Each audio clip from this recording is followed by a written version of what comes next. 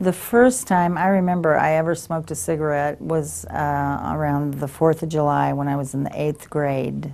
So I was, what, 12? So if I would get stressed, I'd smoke a cigarette. I'd be like, immediately forgive myself. I'm not going to start smoking again. You cannot quit quitting. Some people think, if I smoke a cigarette, I have to start smoking again. And I didn't think that way. I knew if I smoked a cigarette that I had just made a mistake and I could not smoke again tomorrow. 4 years ago, May 16th, 2005, the date that I quit smoking. You know, before it's like, oh, it's a bad habit.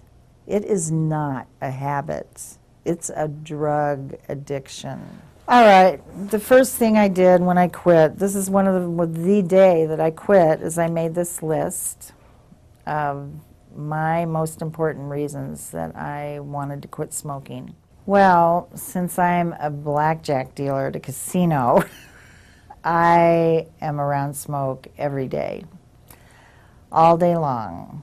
But I also have constant reminders of how important it is for me to stay quit, in the form of older ladies and gentlemen pulling oxygen tanks around behind them. So I am around it, but I'm past that now. At first, it was much harder, and now it's just a constant reminder of how happy I am. Well, there's never a good time to quit.